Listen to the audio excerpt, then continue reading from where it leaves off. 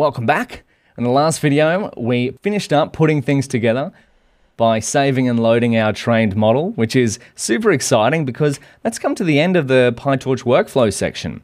So now this section is going to be exercises and extracurriculum, or better yet, where you can find them. So I'm going to turn this into Markdown, and I'm going to write here for exercises and extracurriculum, refer to. So within the book version of the course materials, which is at learnpytorch.io, we're in the 01 section, PyTorch Workflow Fundamentals. There'll be more here by the time you watch this video, likely. And then if we go down here, at the end of each of these sections, we've got the table of contents over here. We've got exercises and extracurriculum.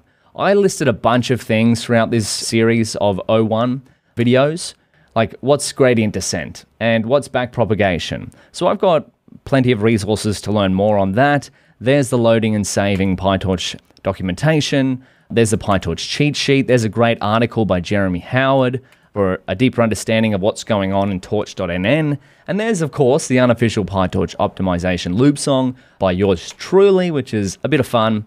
And here's some exercises. So the exercises here are all based on the code that we wrote throughout section 01. So there's nothing in the exercises that we haven't exactly covered, and if so, I'll be sure to put a note in the exercise itself. But we've got create a straight line data set using the linear regression formula, and then build a model by subclassing nn.module. So for these exercises, there's an exercise notebook template, which is of course linked here, and in the PyTorch Deep Learning GitHub, if we go into here, and then if we go into extras, and if we go into exercises, you'll find all of these templates here. They're numbered by the same section that we're in. This is PyTorch workflow exercises. So if you wanted to complete these exercises, you could click this notebook here, open in Google Colab. I'll just wait for this to load.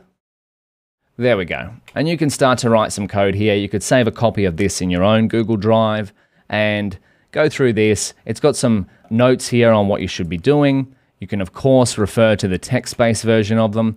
They're all here. And then if you want an example of what some solutions look like, now, please, I can't stress enough that I would highly, highly recommend trying the exercises yourself.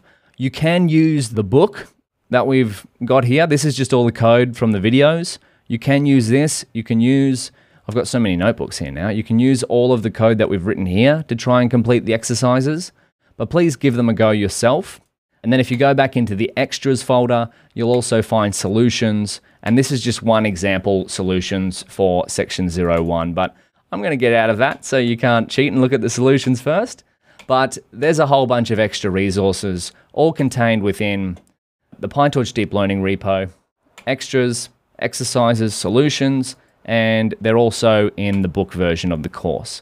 So I'm just going to link this in here. I'm going to put this right at the bottom here. Wonderful. But that is it. That is the end of the section 01 PyTorch workflow. So exciting. We went through basically all of the steps in a PyTorch workflow, getting data ready, turning it into tensors, build or pick a model, picking a loss function, an optimizer, we built a training loop, we fit the model to the data, we made a prediction, we evaluated our model, we improved through experimentation by training for more epochs, we'll do more of this later on, and we saved and reload our trained model. But that's going to finish 01. I will see you in the next section.